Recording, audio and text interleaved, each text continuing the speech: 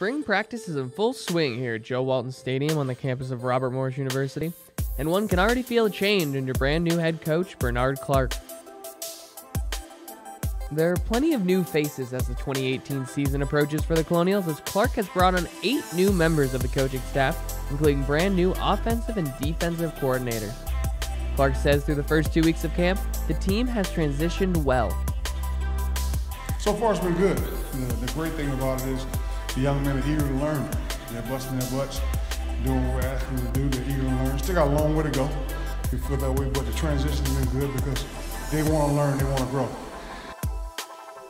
One of the biggest questions surrounding the start of the season has been who will be the starting quarterback for the opening game against the Dayton Flyers.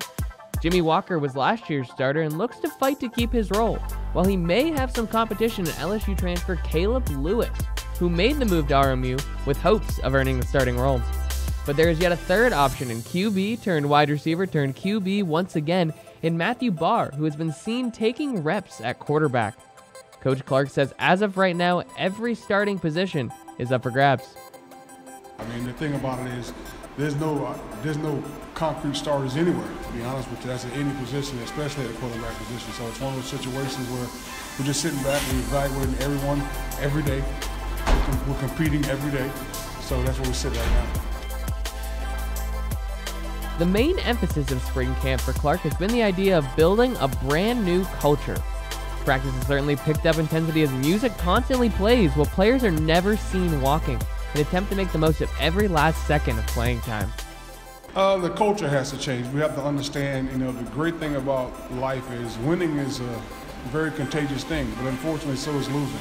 So we got to understand our culture has to change. They have to want to do it. They have to want to be a part of it and understand we have to practice the right way in order to play the right way. Those things are extremely important. It's just like things become a habit, whether it's on the football field or whether it's in the classroom. If you're a person that's always late to class, you're going to be a person that's always messing up on the football field. They coincide with each other, so we've got to understand it becomes a culture and they have to treat it like a culture. Spring camp continues throughout the rest of March and will conclude in mid-April. Once players and coaches break off for the summer, they will return to the field in July, where starters will begin to be named and the brand new RMU Colonials will begin to take shape. This has been Sam Anthony reporting for Colonial Sports Center.